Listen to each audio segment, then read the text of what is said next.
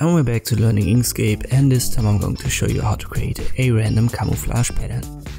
So we're going to recreate the pattern that you can see in a thumbnail, and we'll start with a simple element, let's say a rectangle. Make sure it's selected, then use the spray tool, first option under mode. If we increase the scale, we get more randomized sizes. And let me increase the amount so that we get more for left clicking. Now select all, you can press Ctrl A.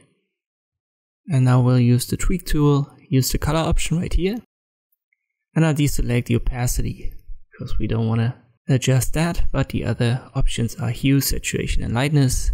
And if I now left click and go over these rectangles, we'll get this result.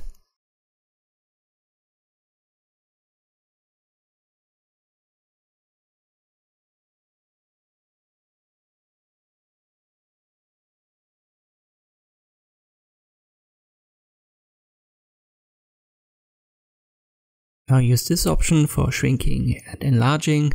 So left click and shrink it, and if you hold shift and left click, you'll enlarge it. Now we need this option, but don't just use it. Inkscape likes to crash when you do that. Make sure everything is selected, then go to path, object to path. And now go back to the tweak tool and use this option. And now Inkscape can handle that. So I push these parts a little bit outside. You can go down with the fidelity right here, and you can also increase the force on the left hand side, and it's going to give you better results.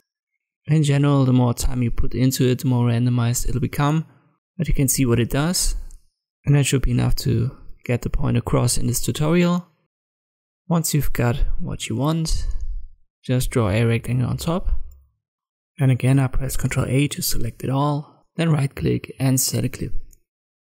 And this is the process that I would use to create these randomized camouflage patterns in Inkscape.